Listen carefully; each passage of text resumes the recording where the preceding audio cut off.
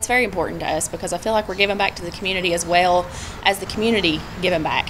One unit of blood is going to benefit up to 3 people. I said so it's beneficial that way, and we're also benefiting the youth by being able to help support Trooper Island. The unique thing that we've partnered with them is that while you give your donation, you can have an option to forego a $10 Walmart card and donate that money actually back to Trooper Island.